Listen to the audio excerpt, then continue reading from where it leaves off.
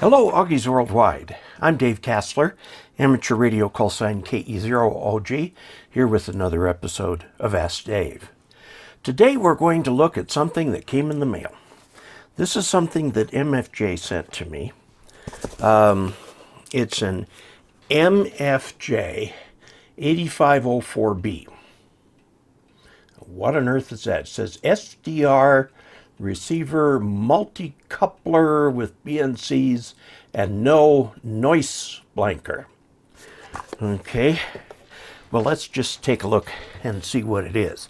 I'll tell you what it is. This is something for those of you who like to experiment with software-defined receivers or have a number of receivers and you'd like them to share the same antenna. This would be really good for shortwave listeners who have multiple receivers and maybe one or two antennas that you'd like to share between these receivers. This is, I think, best described as a distribution amplifier. Okay, now it will take for up to two antennas, but really it's set up for one. Although you can put two in there and put some filters in here. So one is for high bands, one's for low bands. And then it will distribute to up to four. Let's take a look at it. This is the device. It's an MFJ-8504. Although 8504 is actually kind of a family of devices. It says dual antenna quad receiver multi-coupler. A little bit easier to understand would be to call this a distribution amp. Okay, so you can have 1, 2, 3, 4 receivers on here. They will each receive the same signal, and it will not be, you don't get coupling between these. There's some little nuances to that, but basically you don't. So I have one software-defined receiver coupled here. Now the antennas go in here and here, okay, on the back. They're BNC, or you can get them SMA. Now these are, this is antenna 1. Antenna 2 is not connected. Now if you want to use two antennas, you can put a filter here, or a filter here, or in both places, okay? And what the filters do is, for example, you can have your broadcast band and HF here, and have this antenna be your VHF, okay? 30 megahertz and above. Now, the filters come in their own boxes, and they're paid for separately. They're $21.95 each. This thing here's $150, I think. Yeah, $150 for this. Each of these filters is $22. Now let's take a look at a filter. Now they sent me 3 filters. And these are things that you might find useful, and you may not need them. I don't really need them here. I'm in a very radio quiet zone. Okay, this is the high pass filter.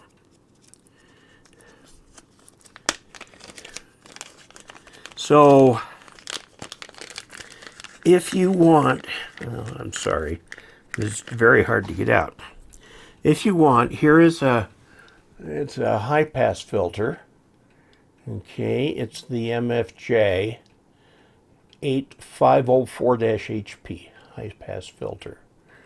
Okay, and these go like, if you have an antenna that's 30 megahertz and above, you would put this antenna here.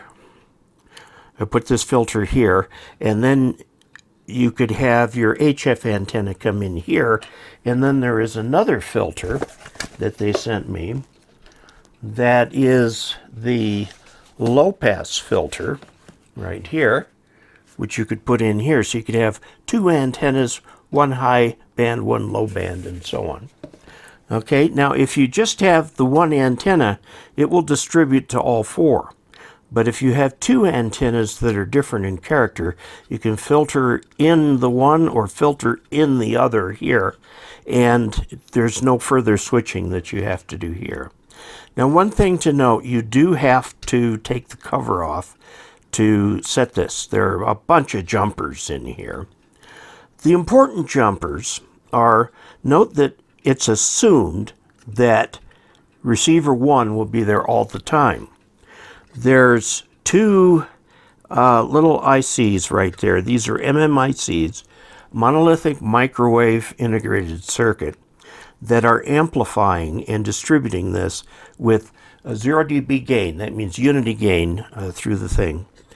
And in front of these three over here are jumpers, and the jumpers go to 50 ohm resistors. So these are always terminated.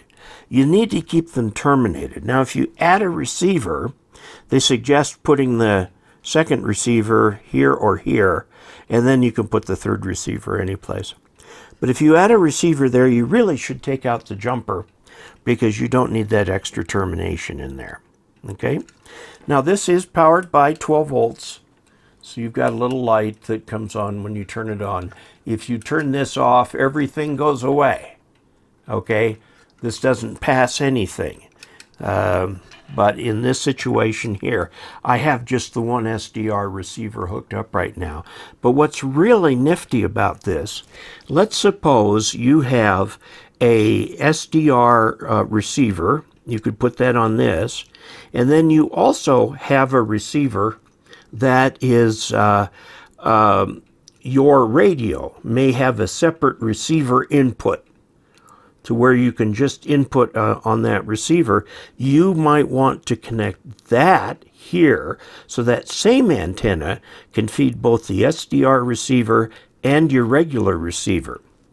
Or if you have a little SDR that you use for some particular application, like ADS-B or something like that, you can put that on one of these over here. Be sure to take the jumper off. Now, with these jumpers, when you take them off, and let's see if we can't zoom way in. Oh, I guess we're not going to. Okay, let's bring this up here.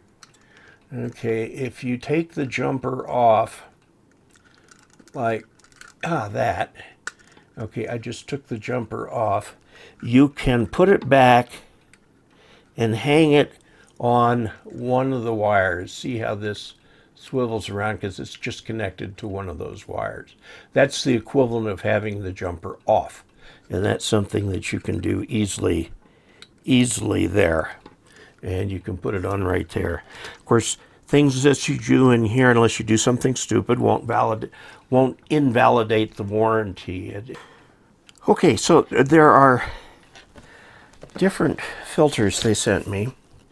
This one right here is a low-pass filter, so anything below 30 megahertz it will pass. So you might want to put that on your HF antenna. Okay, and then here is an AM notch filter. If you're having trouble with AM broadcast stations kind of capturing your receiver, if you're close to some transmitters, here's one you can put in like on the other one here.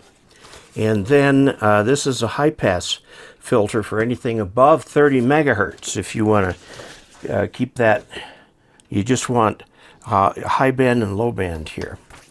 Now, like everything from MFJ these days, your manual is now online. You have to download your manual, okay? And the manual for this goes into quite a bit of detail. And it has this very important chart here, which is the jumper settings. And there are 5 jumpers, HD 1, 2, 3, 4, 5. By the way, HD stands for header. Okay. Which antenna port you want to use, if you want to have 2 different filters and so on. It shows how to connect the jumpers, shows where the jumpers are, shows them in a picture up here of the jumpers. Okay. Also got a nice schematic, which is a complete schematic, which shows not only the jumpers and everything like that, but the powertrain and so on. Note that this has got an internal fuse, which is this this thing right here. And if you connect the power leads backwards, it'll blow the fuse. So don't connect them backwards.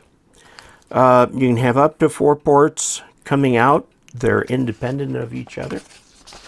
Okay, and if you want to build your own bandpass filter for a given band, because you've got like a dipole on that band, and you want just that to come in, it shows you how to build here, although you'll need to get the blank circuit board from MFJ, and right now they don't appear to have that on their website. Okay, so what are we looking at here? We are looking at the MFJ-8504, which is a distribution amplifier, where you can take 1 or 2 antennas and distribute the results to 4 software-defined receivers. They don't have to be software-defined receivers. They can be any receivers. They could be your rig's receive-only port, or it could go to a shortwave receiver or to a scanner or something like that. Okay, now these outputs are very broadband. They'll have everything. If you have 2 antennas, one for high, one for low, you get high and low on each of these. I will grant you that it's somewhat niche. However, this gives you an opportunity to connect several receivers to a single antenna without having to disconnect all the time at the expense of the $150 unit, plus these, if you need the filters. You may not need the filters. I have. I've got 1 antenna coming in right now that's the output of my radio's little tap for RF energy. Okay, and I could put this out to multiple receivers if I want to compare 2 receivers and so on. You'll be putting out the same signal down here. Now these amplifiers, you don't need to worry about them. They're what are called unity gain, meaning 0 dB, meaning they don't raise the signal, they don't lower the signal. What goes in comes out. But these are separated from each other electrically. So if one of them has a little noise, like it's a regen receiver or something, it won't get back into the others. So that's a nice little thing that you can add there. So a brief review of the MFJ-8504, which, caveat, was sent to me by MFJ. By the way, without any input from me. They just sent it. It's a new product. They want people to see they've got something really serious out there for people who are really into shortwave listening or scanning, or just have a bunch of SDRs that they'd like to compare and try against each other and so on.